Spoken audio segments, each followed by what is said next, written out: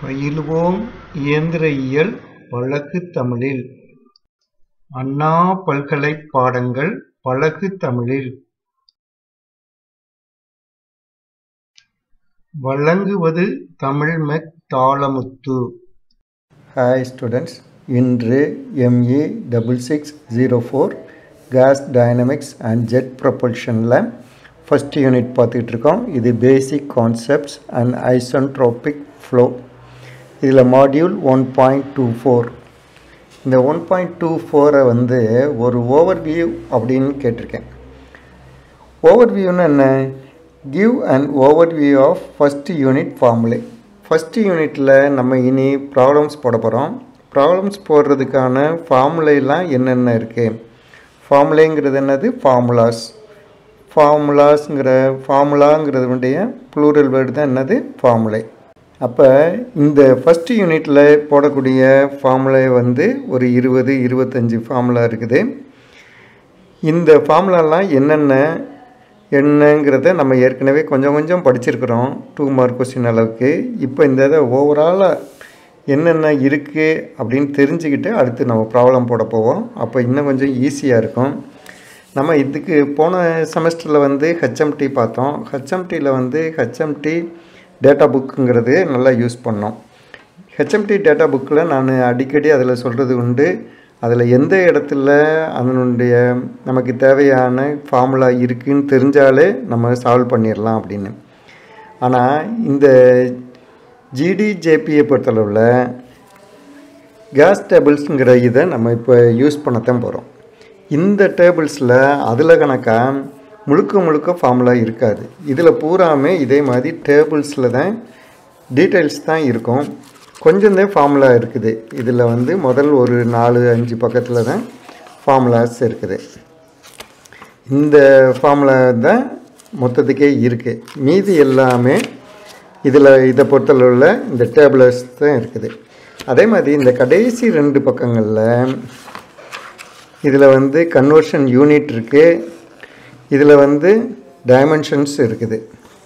இந்த ரெண்டும் உனக்கு ரொம்ப யூஸ்ஃபுல்லாக இருக்கும். எதுவும் கன்ஃபியூஷன் வந்துச்சுன்னா இடையில எடுத்து பார்த்துக்கலாம். அதோட இந்த வெலாசிட்டியில் வந்து இதில் 1 mile per hours equal to 1.609 kilometre per ஹவருங்கிறது கொடுத்துருக்குறாங்க. இது வந்து இந்த ஃபஸ்ட்டு யூனிட்டுக்கான கால்குலேஷன்ஸ்க்கு தேவைப்படும். அதே மாதிரி இப்போ நான் கொடுத்துருக்கிற ஃபார்முலாலேயே இந்த கேஸ் டேபிள்ஸில் எந்த பேஜில் இந்த ஃபார்முலா இருக்குங்கிறத நான் கொடுத்துருக்குறேன். அதையும் நீங்கள் தெரிஞ்சு வச்சுக்கோங்க, நோட் பண்ணிக்கோங்க. இதில் நான் யூனிட்ஸ் வந்து எல்லா இதுக்கும் கொடுக்கல. யூனிட்ஸ் வந்து நீங்கள் அவசியமாக கட்டாயமாக கரெக்டாக போடணும். அந்த யூனிட்ஸ் இருந்தால்தான் நீ வந்து பெர்ஃபெக்டாக அண்டர்ஸ்டாண்ட் பண்ணியிருக்கிற அப்படிங்கிறதுக்கு அர்த்தம். அதோட இப்போ இன்ஜினியரிங் இதில் 3rd இயர் வந்துட்டேன், இன்னும் 1 இயர் தான் இருக்குது. அப்போ இன்ஜினியர்ஸ்க்கான முக்கியமான குவாலிட்டி அது வந்து எந்த ஒரு டைமென்ஷன் சொன்னாலும் அதுக்கான யூனிட் நம்ம சொல்லணும். இது 10 இருக்குங்க, இது 15 இருக்குது, இது 15 இருக்குது, 20 இருக்குது. என்ன 20 என்ன 30 அப்படிங்கிறது உனக்கு தெரியணும். இது 30 kg, இது 30 கிலோ கேலரிஸ், இது கிலோ ஜூல் அப்படின்னு உனக்கு எதா இருந்தாலும் சொல்ல தெரியணும். அதனால இப்போ இருந்தே நீ டெஃபினட்டாக எந்த ஒரு ஆன்சர் எழுதினாலும் சரி, எந்த ஒரு இது எழுதினாலும் இதுக்கு யூனிட் என்னன்னு சேர்த்து எழுதிட்டே வரணும். அது ரொம்ப முக்கியமானது. இப்போ ஆரம்பிப்போம். இப்போ ஃபஸ்ட்டு வந்து மேக் நம்பர் M, கேபிட்டல் எம்மில் தான் இது கொடுக்குறது வழக்கம். சில புக்கில் வந்து லோயர் எம், ஸ்மால் எம்மும் கொடுத்துருக்குறாங்க. அதையும் பார்த்து நீ இது பண்ண வேண்டாம்.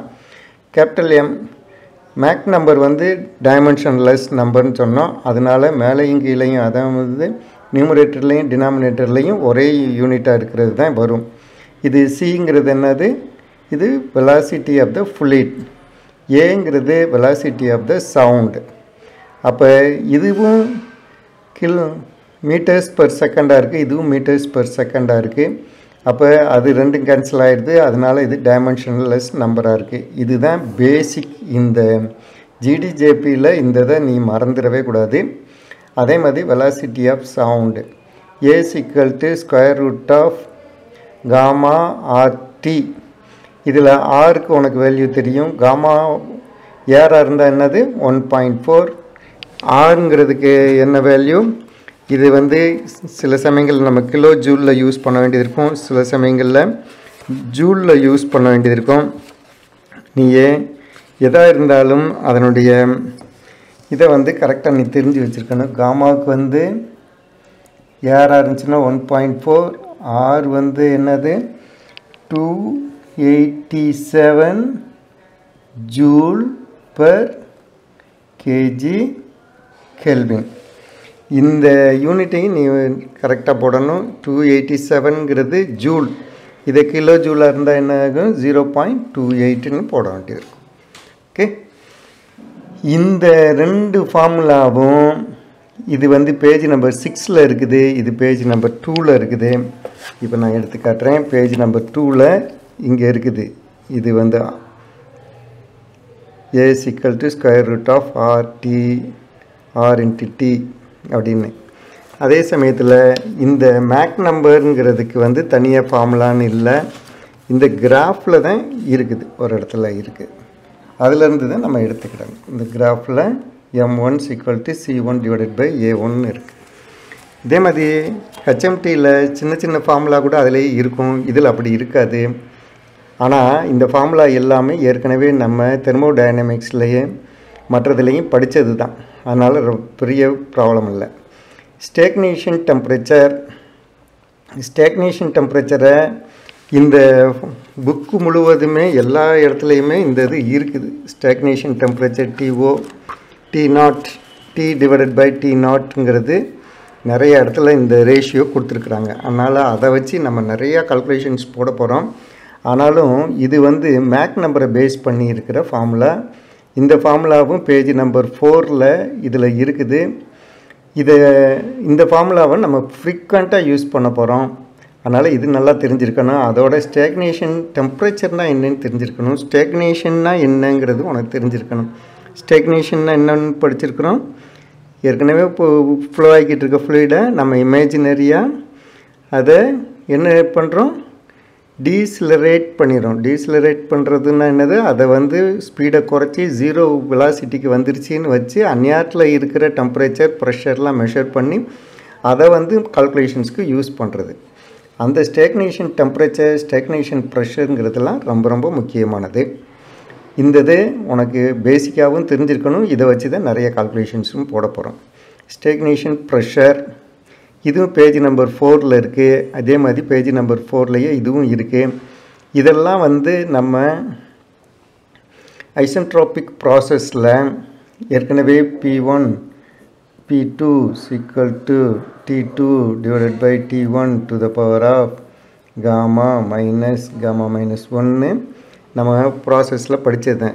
இன்ஜினியரிங் தெர்மோடைனமிக்ஸில் எல்லா இதுலேயும் படித்தது தான். ஆனால் அதைத்தான் இப்போ இது வந்து TO POன்னு போட்டிருக்கு, வேறு ஒன்றும் இது இல்லை. இது வந்து இதிலேருந்து மேனிப்புலேட் பண்ணது தான். இதையும் நீங்கள் தெரிஞ்சுக்கங்க. அதே மாதிரி ஸ்டேக்னேஷன் டெம்பரேச்சர், இந்த 3 ஃபார்முலாவும் ஃப்ரீக்வெண்ட்டாக நம்ம யூஸ் பண்ண போகிறோம். இந்த ρ0 divided by ρ is equal to P0 divided by P1 to the power of 1 by gammaங்கிறது ரொம்ப ரொம்ப முக்கியமான ஒரு ஃபார்முலா. ஓகே, இந்த 3 ஃபார்முலாவை நம்ம ரொம்ப ஃப்ரீக்வெண்ட்டாக யூஸ் பண்ண போகிறோம். இந்த 3 ஃபார்முலாவுமே இந்த புக்கில் இருக்குது. இனி இருக்கிறது தான் புக்கில் இருக்காது. ஆனால் இதெல்லாம் நம்ம ஏற்கனவே யூஸ் பண்ணது தான். இப்போ பாரு, static enthalpy H equal to Cp into T. நம்ம ஹச்சுங்கிறது என்னன்னு பார்த்துருக்குறோம். ஹச்சுங்கிறது டோட்டல் எனர்ஜி. டோட்டல் எனர்ஜிக்கு வந்து நம்ம Cp இன்ட்டு டெல்டா T அப்படின்லாம் படிச்சிருக்கிறோம். அந்த தான் இதில் வந்திருக்கு. அதே மாதிரி ஸ்டேக்னேஷன் temperature HO Cp into TO இதிலிருந்தே நம்ம கண்டுபிடிச்சி போட்டுடலாம். ஸ்டேக்னேஷன் என்தால்பி இந்த ஃபார்முலா வந்து ஃப்ரீக்வெண்ட்டாக நம்ம யூஸ் பண்ண போகிறோம். அதுலேயும் எஸ்பெஷலி இந்த Cmax ஸ்கொயர்னு இருக்குது பாரு, இந்த இதை வந்து நம்ம ஃப்ரீக்வெண்ட்டாக யூஸ் பண்ண போகிறோம். அதனால் இந்த ஃபார்முலா வந்து நீ அவசியமாக தெரிஞ்சிருக்கணும். இந்த இது வந்து புக்கில் எந்த இடத்துலையும் இல்லை. அதனால் இதை நீ நல்லா மனப்பாடம் பண்ணி வச்சுருக்கணும். H0 equal to இந்த இது தெரிஞ்சிருக்கணும். அதே இது தான் 1/2 Cm ஸ்கொயர், இது A0 square divided by gamma -1. இந்த பகுதி வந்து நம்ம ஃப்ரீக்வெண்ட்டாக யூஸ் பண்ண போகிறோம். குரோக்கோன் நம்பருங்கிறது C/C max. இந்ததும் C max கண்டுபிடிக்கிறதுக்கு நம்ம ஃப்ரீக்வெண்ட்டாக யூஸ் பண்ண போகிறோம். மாஸ் ஃப்ளோ ரேட்டுங்கிறது உனக்கே தெரியும், M = ρ × A × C. இது ரோங்கிறது டென்சிட்டி, A வந்து area of the cross sectional, இது வந்து வெலாசிட்டி ஆஃப் த ஃப்ளூயிட். இது வந்து நம்ம கன்சர்வேஷன் ஆஃப் மாஸ்ன்னு கண்டினியூட்டி ஈக்குவேஷன்லேயே இதை வந்து செகண்ட் இயரில் ஃப்ளூயிட் மெக்கானிக்ஸில் படிச்சிருக்கிறோம், இன்ஜினியரிங் தெர்மோடைனமிக்ஸில் படிச்சிருக்கிறோம், போன தடவை ஹீட் அண்ட் மாஸ் ட்ரான்ஸ்ஃபரில் படிச்சிருக்கோம், எல்லா இதுலேயும் படிச்சிருக்கிறோம். அதனால் இதெல்லாம் நீ தவறுதல் விடக்கூடாது. கிரிட்டிக்கல் டெம்பரேச்சருங்கிறது அதே மாதிரி இதுவும் நம்ம நிறைய இடத்துல யூஸ் பண்ண போகிறோம். இந்த இதுக்கான டேபிளைசேஷன் காலம் வந்து நிறைய இடத்துல வருது, அதிலேருந்து நம்ம எடுக்கிறாப்பில் இருக்கும். கேஸ் கான்ஸ்டன்ட்டுங்கிறதுலாம் நம்ம இதில் இன்ஜினியரிங் தெர்மோடைனமிக்ஸில் செகண்ட் இயர்லேயே இதெல்லாம் படிச்சிருக்கிறோம். இதுவும் மேனிப்புலேஷன் பண்ணுறது தான். இது வந்து என்னது, PV = mRTங்கிறதுலேருந்து நம்ம கிரியேட் பண்ணி கொண்டு வர்றது தான். ஓகே, இது மேக் ஆங்கிள்ங்கிறது இது பேஜ் நம்பர் 11ல் இருக்குது, இதையும் நீ யூஸ் பண்ணிக்கலாம். அடுத்து பெர்னோலி ஈக்குவேஷனுங்கிறது இது ரொம்ப முக்கியமான ஈக்குவேஷன், இதையும் நம்ம ஃப்ரீக்வெண்ட்டாக யூஸ் பண்ண போகிறோம். அதனால் இப்போ இதில் கொடுத்துருக்கிற 14 ஈக்குவேஷன்ஸும் ரொம்ப ரொம்ப யூஸ்ஃபுல்லானது. இதை எந்த காலத்தை கொண்டும் மறக்கக்கூடாது. அதே மாதிரி இந்த ஸ்டாக்னேஷன் டெம்பரேச்சர், ஸ்டாக்னேஷன் ப்ரெஷரில் ரொம்ப முக்கியமான ஒரு இது இருக்குது. இதுதான் ஸ்டாக்னேஷன் ப்ராப்பர்ட்டினே நம்ம படித்தோம். அதோட ஐசென்ட்ராபிக் ஃப்ளோ, அடியபேட்டிக் ஃப்ளோ கம்பேரிஷன்லேயும் இதை படித்தோம். இதை மறந்துடாத. இது ஸ்டாக்னேஷன் டெம்பரேச்சர் ரிமைன்ஸ் கான்ஸ்டன்ட். இது எதுக்கு, ஐசென்ட்ராபிக் ஃப்ளோவுக்கு. ஐசென்ட்ராபிக் ஃப்ளோவுக்கு இப்போ இது டெம்பரேச்சர், இது H. ஐசென்ட்ராபிக் ஃப்ளோ ஒரு இது இப்படி ஒரு ப்ராசஸ் நடக்குதுன்னு 1 to 2. இதில் வந்து இது வந்து H இல்லை, S. அப்போ இதில் இந்த ப்ராசஸில் எந்த இடத்துல இருந்து இதுக்கான டெம்பரேச்சர், ஸ்டாக்னேஷன் டெம்பரேச்சர் TO எடுத்தால், இதில் எடுத்தாலும் ஒன்று தான், இதுக்கான இது TOவும் இது தான், இந்த இடத்துக்கான TOவும் இது தான், எல்லா இதுக்கான TOவும் இது தான். அதனால் இந்த ப்ராசஸில் எந்த இடத்துல பிகினிங்கில் இருந்தாலும் சரி, எண்டில் இருந்தாலும் சரி, மிடில் எங்கே இருந்தாலும் இந்த TOங்கிறது ஒரே டெம்பரேச்சர் தான். இது வந்து இந்த டேபிளேஷன் காலமில் நிறைய இடத்துல வருது, அதை வச்சு யூஸ் பண்ணலாம். அதே மாதிரி ப்ரெஷர், இந்த ப்ரெஷர் வந்து POங்கிறதும் இந்த ஐசென்ட்ராபிக் ப்ராசஸை பொறுத்தளவில் இனிஷியல் கண்டிஷனாக இருந்தாலும் ஒன்று தான், ஃபைனல் கண்டிஷனாக இருந்தாலும் ஒன்று தான், இன்பிட்வீன் எந்த கண்டிஷனாக இருந்தாலும் ஒன்று தான். அதுதான் இதில் போட்டிருக்கு. அதனால் இந்த இதை வச்சு தான் நம்ம நிறைய இதை ரிலேட் பண்ணி நம்ம கண்டுபிடிக்க போகிறோம். ஓகே, இப்போ ஓரளவுக்கு இது பேசிக்காக இருக்கிறதெல்லாம் நான் சொல்லிட்டேன்.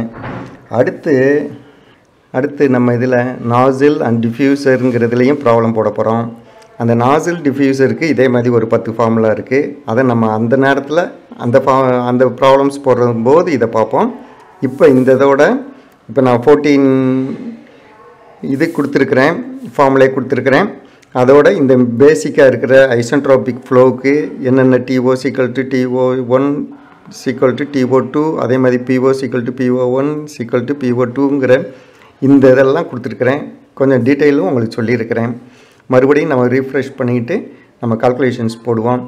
என்னுடைய சேனல் வந்து AUmech-in-tamil. இதுக்கு நீங்கள் சப்ஸ்கிரைப் பண்ணுங்கள். சப்ஸ்கிரைப் பண்ணால் உங்களுக்கு ஒரு பெல் சிம்பிளும் வரும், அதையும் நீங்கள் கிளிக் பண்ணிங்கன்னா உங்களுக்கு ரெகுலராக ரிமைண்டர்ஸ் வந்துக்கிட்டே இருக்கும். அந்த ரிமைண்டர்ஸ் மூலமாக என்னுடைய மாடியூல்ஸ் எல்லா இதையும் நீங்கள் படிச்சுக்கிட்டு சிலபஸ் முழுவதும் கவர் ஆயிரும். அப்போ நீங்கள் சந்தேகத்துக்கே இடம் இல்லாமல் கான்ஃபிடெண்ட்டாக போய் அட்டன் பண்ணி நல்ல மார்க்ஸ் ஸ்கோர் பண்ணியே பாஸ் பண்ணலாம். எனக்கு அந்த கான்ஃபிடென்ஸ் இருக்குது. இதுக்கு முன்னால் படிச்சிருக்க நிறைய ஸ்டூடெண்ட்ஸ் இதே மாதிரி நல்ல மார்க்ஸ் ஸ்கோர் பண்ணியே பாஸ் பண்ணியிருக்கிறாங்க. ஏன்னா நான் தமிழ்லேயே சொல்லித்தர்றேன், உங்களுக்கு புரியாதது இல்லை, எல்லா இதையும் நல்ல விளக்கமாகவும் சிம்பிளாகவும் சொல்லி தந்துருக்கிறேன். அதனால் கட்டாயமாக அவங்களுக்கு புரிஞ்சிருக்கும். அந்த புரிஞ்சதை யூஸ் பண்ணணும். சும்மா புரிஞ்சு வச்சுருக்கேங்கிறது பத்தாது, அதை எக்ஸாம்பிளில் போய் நல்லா யூஸ் பண்ணி நல்ல மார்க்காக கன்வெர்ட் பண்ணிடணும். Okay, see you students, thank you.